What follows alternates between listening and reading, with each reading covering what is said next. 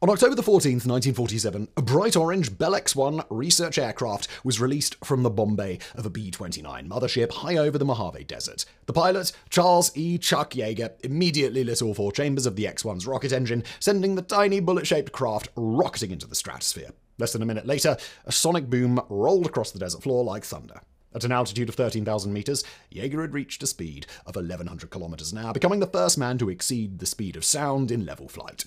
This record-breaking flight catapulted Yeager into legend and earned the X-1 pride of place in aviation history. But had history played out just a little bit differently, the first man to go supersonic might not have been an American, but a Briton, thanks to a hyper-advanced but ill-fated aircraft called the Miles M52. This is the story of the long-forgotten transatlantic race to break the sound barrier. In October 1943, the British government issued Air Ministry Specification E-2443, which called for the development of an aircraft capable of flying at over 1,600 kilometers in level flight and climbing to 11,000 meters in 1.5 minutes.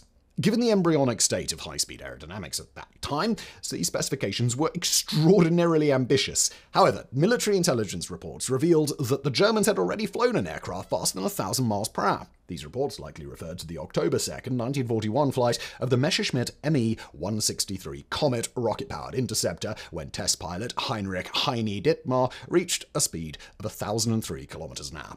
The Air Ministry simply confused kilometers per hour with miles per hour, giving the impression that the German aircraft had gone supersonic. Nonetheless, the Air Ministry soon awarded the development contract to Miles Aircraft Limited of Woodley in Berkshire. On the surface, the company was an odd choice to design such an advanced aircraft. Known for its conventional light training and transport aircraft, Miles had no experience with jet propulsion or high-speed aerodynamics. However, it already had a good working relationship with the Air Ministry, and in the end proved more than up to the challenge. Within a year, they'd come up with one of the most advanced aircraft designs of the 1940s, the M52. Measuring 10 meters long with a wingspan of 8 meters, as with the American X-1, the fuselage of the M52 was modeled on a rifle bullet, as this shape was known to be stable at supersonic speeds. Unlike the rocket-propelled X-1, however, the M52 was powered by a Powerjet's W2-700 turbojet, producing 8.9 kilonewtons of thrust and fitted with 2 unique modifications. The first was a reheat pipe, better known as an afterburner, a chamber aft of the engine exhaust into which fuel was injected to provide extra thrust. The second was an augmenter fan to drive extra air into the afterburner, a feature which made the engine the earliest example of the low bypass turbofans ubiquitous in fighter aircraft today. While the X-1's propellant-hungry rocket engine meant it had to be dropped from a carrier aircraft, the M52 could take off and land normally from a regular runway, though normally was a relative term, as the aircraft's tiny wings gave it a terrifyingly high landing speed of 270 kilometers an hour. To reduce drag, the pilot sat in a conical plexiglass capsule mounted directly ahead of the engine, which in an emergency could be jettisoned with explosive bolts. A parachute would then deploy to stabilize and slow the capsule, allowing the pilot to open the canopy and bail out using his own chute. Cleverly, the cockpit also doubled as a shock cone for the engine intake. As jet engines cannot function while ingesting supersonic airflow, the incoming air must be slowed down. A shock cone accomplishes this by generating a shock wave, which causes the incoming airstream to decelerate from supersonic to subsonic speeds. While the M52's wings were not swept back, as in modern supersonic aircraft, they did feature an extremely thin cross-section and razor-sharp edges to delay the formation of shock waves. The wingtips were also clipped at an angle to fit within the shockwave generated by the nose cone, further reducing drag. The M52's greatest innovation, however, was its all-moving or flying tail. When an aircraft approaches the speed of sound, the center of pressure, the point on the wing through which the lift force acts, suddenly shifts rearward, causing the nose to pitch down in what pilots refer to as Mach tug. Unfortunately, at the same time, shockwaves also form along the hinges of the aircraft's elevators, rendering them unresponsive. The result is a deadly dive, from which it's almost impossible to recover.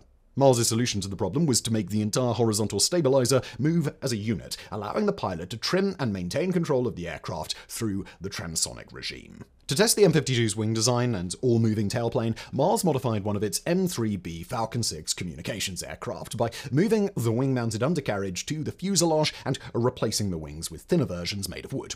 The aircraft, nicknamed the Gillette Falcon due to its razor-sharp wings, first flew on August 11, 1944 and quickly validated the engineers' designs at low speeds. For high-speed testing, an all-moving tailplane was fitted to a Supermarine Spitfire fighter aircraft, which, in tests, was flown by famous Navy test pilot Captain Eric Winkle Brown.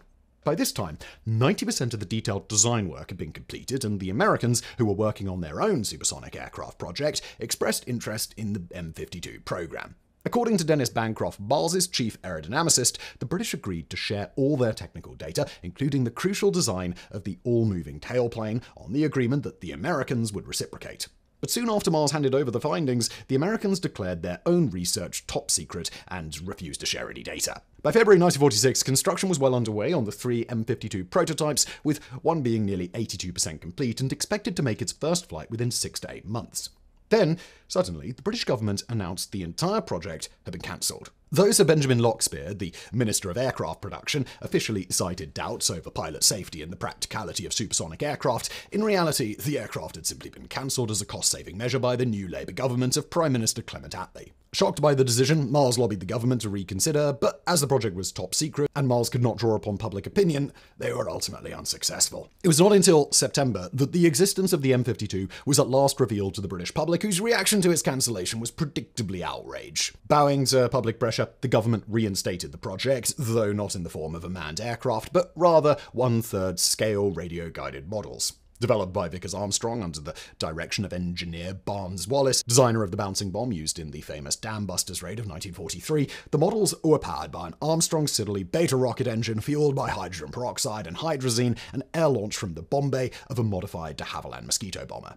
They were designed to crash land in the water and not be recovered, telemetry being transmitted throughout the flight to a receiving station in the Isles of Scilly. The first model was tested on October 8, 1947, but due to a flaw in the engine, it exploded shortly after launch. 6 days later, Chuck Yeager broke the sound barrier in the Bell X-1, which featured an all-moving tailplane likely copied from the M52. A year later, the British tried again, and on October 10, 1948, the second rocket-powered model reached Mach 1.38, validating the M52's aerodynamic design. But it was already too late. The British had already lost their lead in supersonic flight to the Americans. The first British aircraft to exceed the speed of sound was the de Havilland DH-108 Swallow, which accomplished the feat in a dive on September 6, 1948, with test pilot John Derry at the controls.